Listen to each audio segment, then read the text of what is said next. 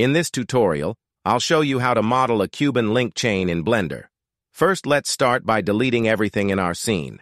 Now that we've done that, we're going to add a circle. So go to the top drop-down that says Add, go to Curve, then click on Circle.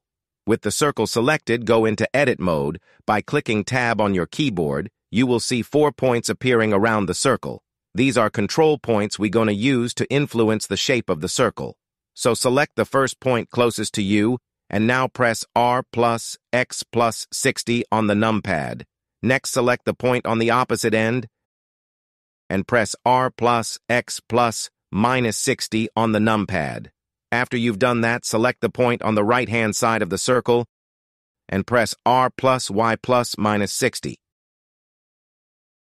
Then go over to the opposite side, select the last control point, and yes, you guessed it. Press R plus Y plus 60 on the numpad. If you followed all the steps correctly, you should have a shape like this. Now what you want to do is head over to the Curve Properties tab on the right-hand side and scroll down to the tab that says Bevel. And go ahead, move the depth slider to add some thickness to our curve. You can play around with the thickness until you find a size you're happy with. Don't forget to increase the resolution of the curve under the depth slider. Change it to 10 or more. After doing so, click on the object and make a duplicate of it. Move it aside in case you make a mistake, and so you can start from there instead of right from the beginning. Now we can right-click on the object and click Convert to Mesh. Next, go over to Sculpting mode on the top and scroll down on the left till you reach Box Trim. We'll be using this to shave away the top and bottoms of the chain link we made. Now with that done, go back to Layout and right-click and Shade Smooth. Go to the Object Data Properties under the Normals tab and select Auto Smooth to fix the bad shading. Next, we're going to add another curve circle and scale it up. Now click the link and scale it down slightly.